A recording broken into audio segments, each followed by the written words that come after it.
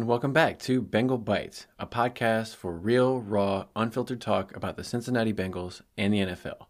I'm your host, Derek. This is episode 12. This is the Week 4 preview, Cincinnati Bengals at the Tennessee Titans. As always, this show is not sponsored by anyone or anything. If you want to know more about the show and you're brand new, go back and check out episode 0, where I explain who I am, what the show is all about. But basically, I'm a hardcore football fan, podcast junkie, and I wanted to make a podcast about the Bengals without any ads, without any BS in it. So if that sounds like something you're interested in, make sure to subscribe, share it with your friends, give me a rating, all that stuff so we can help grow the community.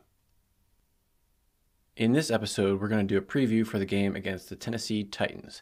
Both of these teams are 1-2 going into this game, so they're both trying to find their footing, trying to find their place. What kind of a team are they? Are they a good team? Are they a bad team? Are they a contender? And if they are going to be a contender, what is the path for each of these teams forward? So this is going to be an interesting game because the Bengals' first game of the season, they lost miserably in Cleveland to the Browns. The Titans' previous game, week 3, they got blown out by the Browns. Very similar scores, almost the same score. So it's like, well, if you take the Browns as the litmus test, these two teams should be somewhat even. And in fact, the Bengals are actually favored to win this game, even though they're on the road. They're playing in Tennessee, but the Bengals are favored by 2.5 points. So this should be a pretty winnable game for the Bengals. As we know, Joe Burrow is continuing to deal with his right calf strain injury that he's been working through all through training camp and even through the beginning parts of this season.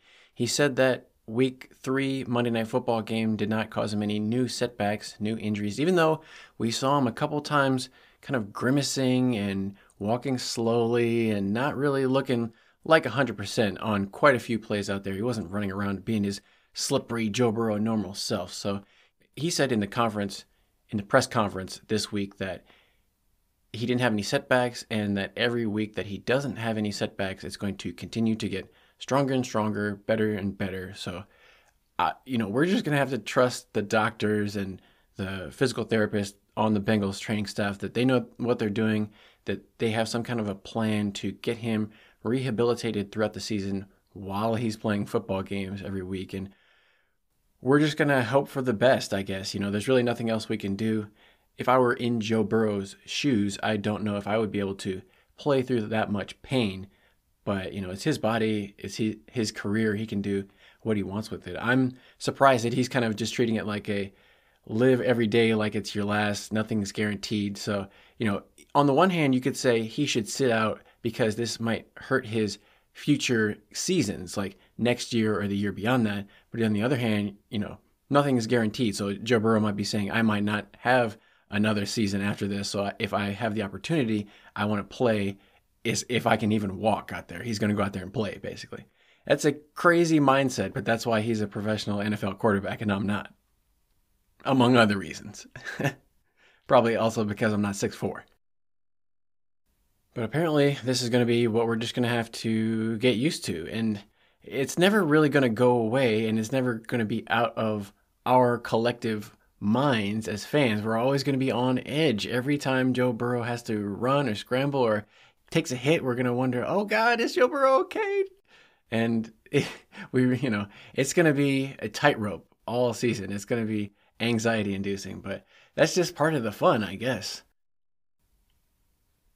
For the Bengals, one of the other big stories is T. Higgins is from Tennessee. So every time T plays in Tennessee back in the Nissan Stadium, his name is up in the rafters of Nissan Stadium because he was the Mr. Football in Tennessee 2 years in a row. So T. Higgins has a lot of pride, a lot of history and background in the stadium, in this state. So he wants to have a good performance, better than he had last game, definitely. But just because this is somewhat of a homecoming for T, I'm sure he's going to have a lot of family there, so he's going to want to put on a good show for the Tennessee fans.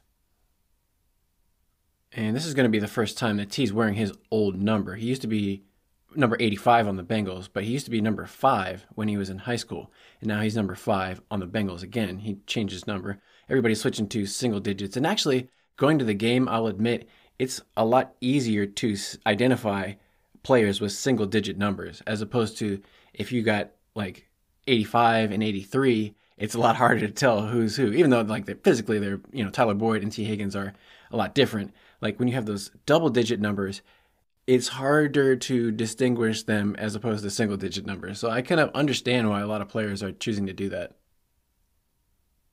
On the Titans, anytime you play Tennessee, Derrick Henry, their stud running back, is going to be the focus of the defense.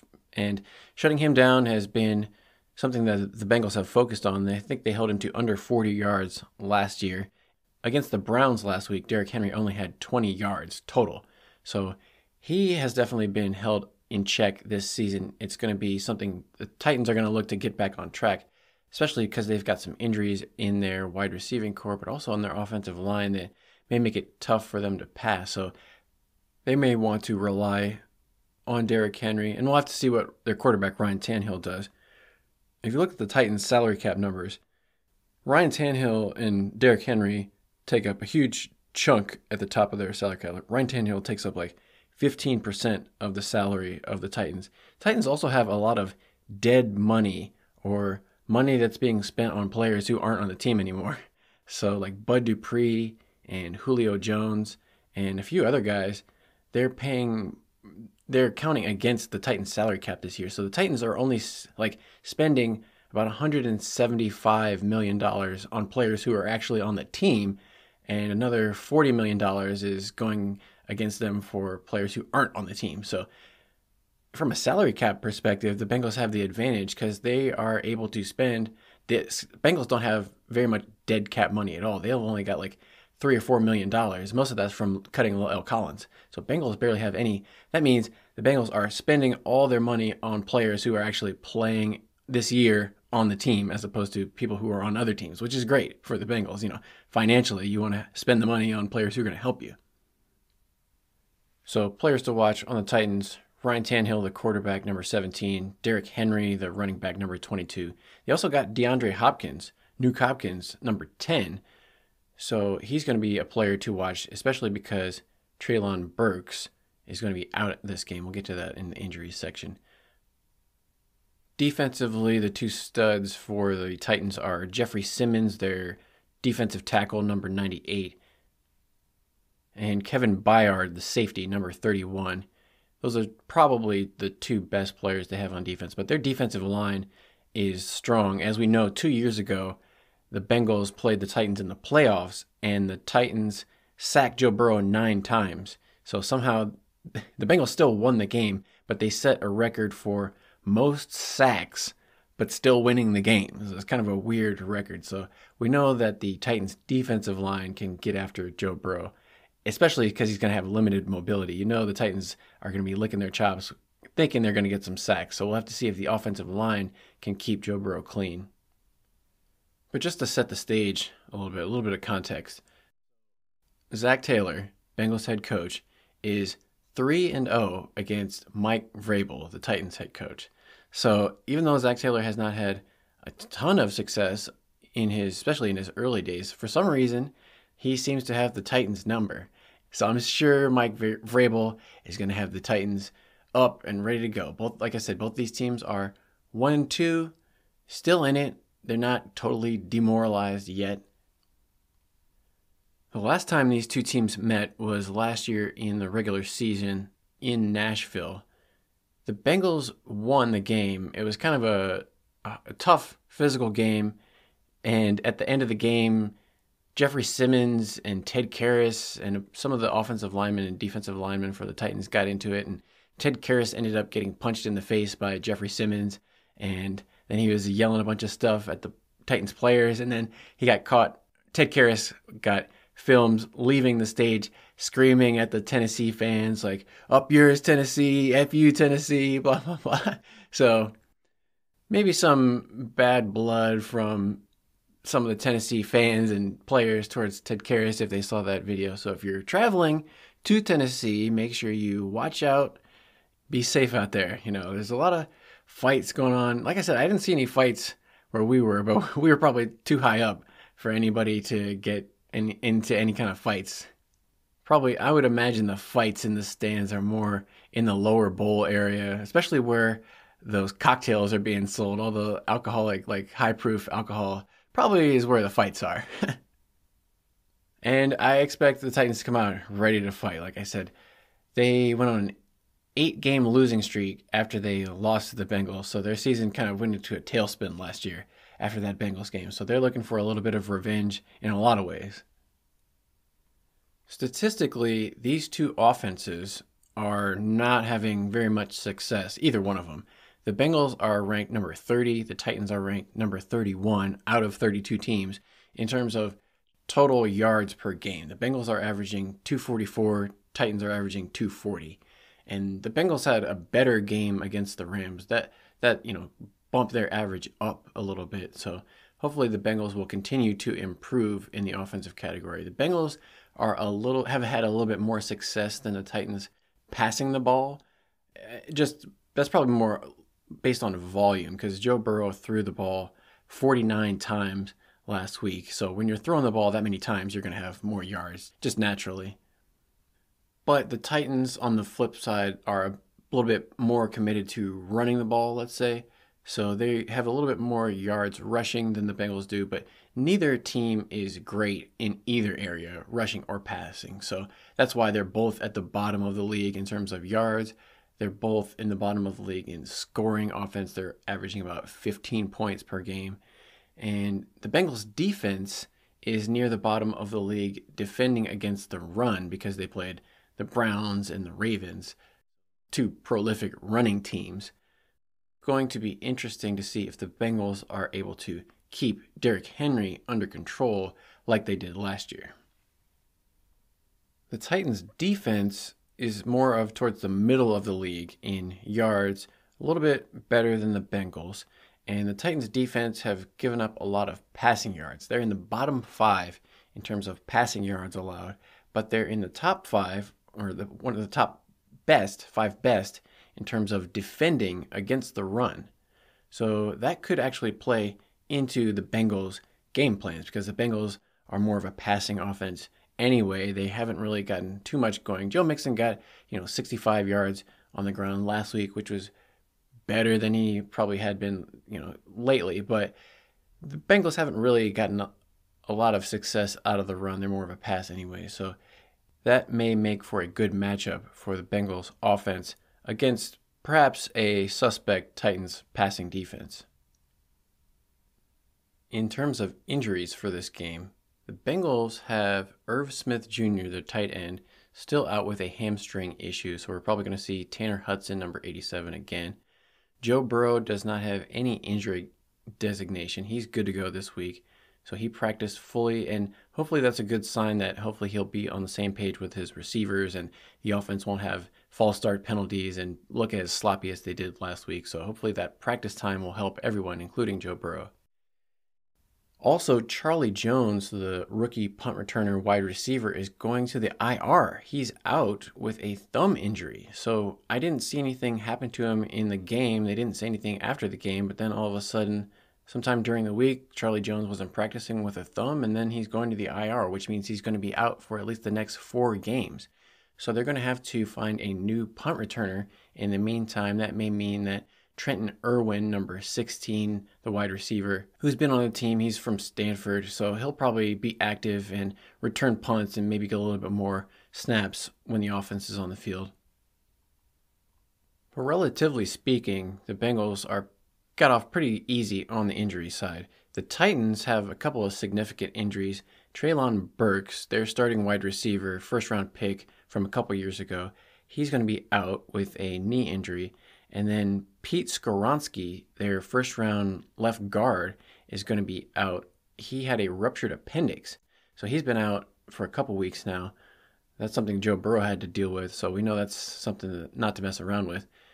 And then they also have Luke Gifford, linebacker, and Elijah Molden, cornerback, a couple of backup players. They're going to be out also, so the Titans may be down on a little bit of depth. So not quite as bad as the Ravens had injury-wise, but you would say just from an injuries perspective, Bengals should have the advantage, but that doesn't really mean anything because the Ravens beat the Bengals.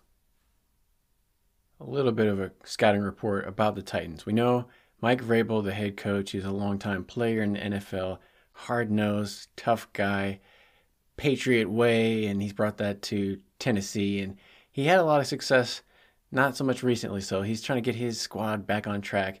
They got Jeffrey Simmons, number 98, is their big defensive tackle. You can tell who he is because he always has a red arm sleeve on his right arm. So he's probably the only one on the team that does this, probably just to kind of stand out a little bit more. But he usually has red cleats and a red sleeve on his right arm. And I think he wears red gloves too. So that's how you can tell who Jeffrey Simmons is. Then Kevin Byard, their safety, he led the league in interceptions a couple years ago.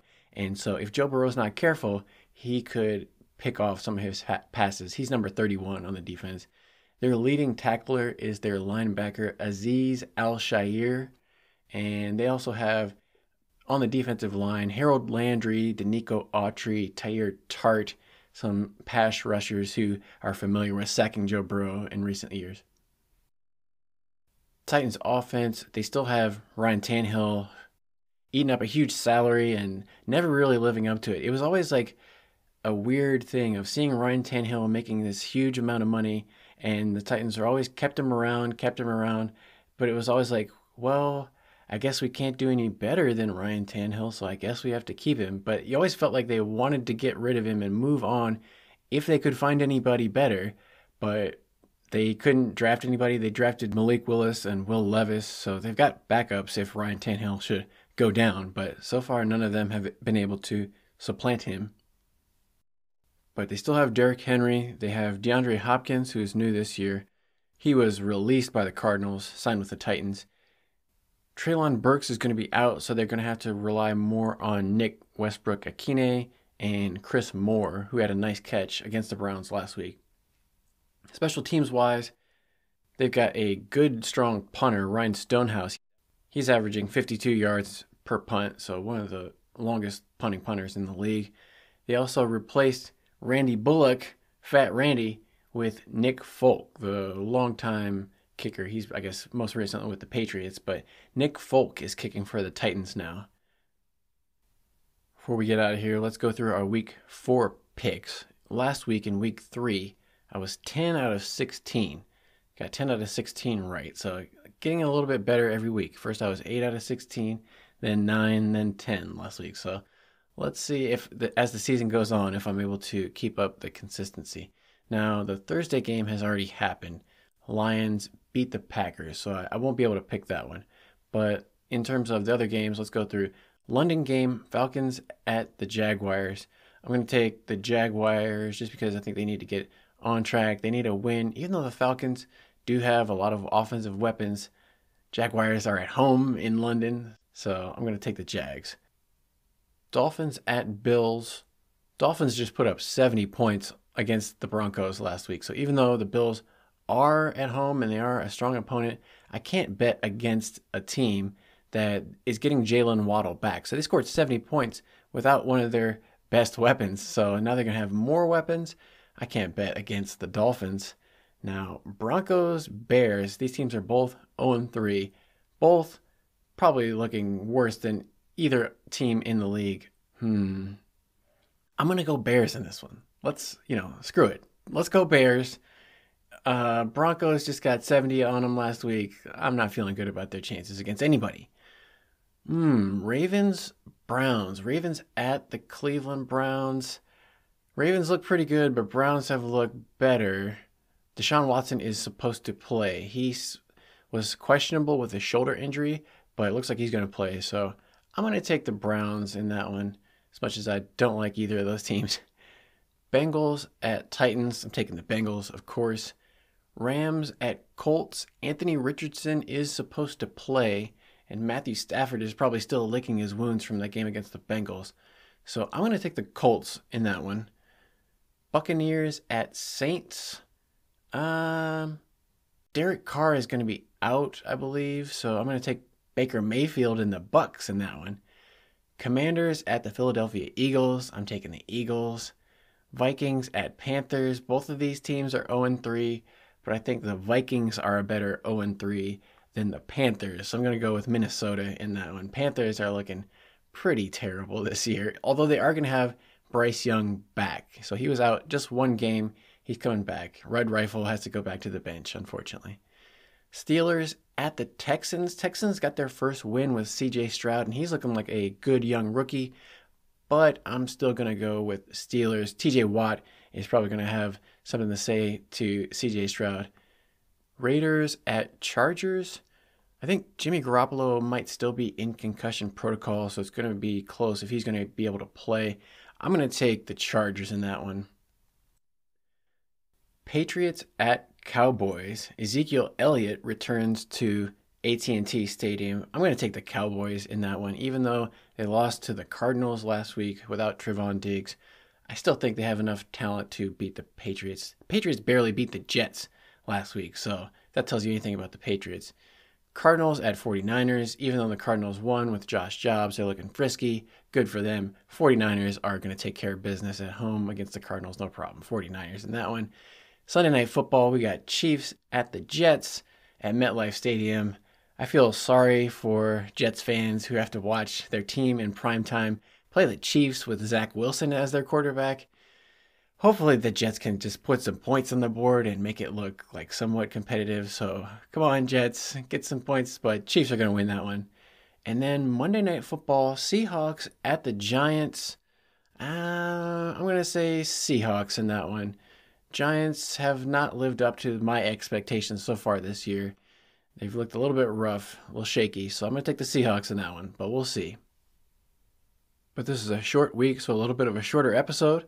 I'll be right back with episode 13 for the Week 4 game recap after they play this game to break down all the interesting things that happened before, during, and after the game. So again, subscribe, turn on your notifications so you can download these episodes and listen to them as soon as they come out. So until next time, I'll leave you with a hoo-day and stay hungry for more Bengal Bites.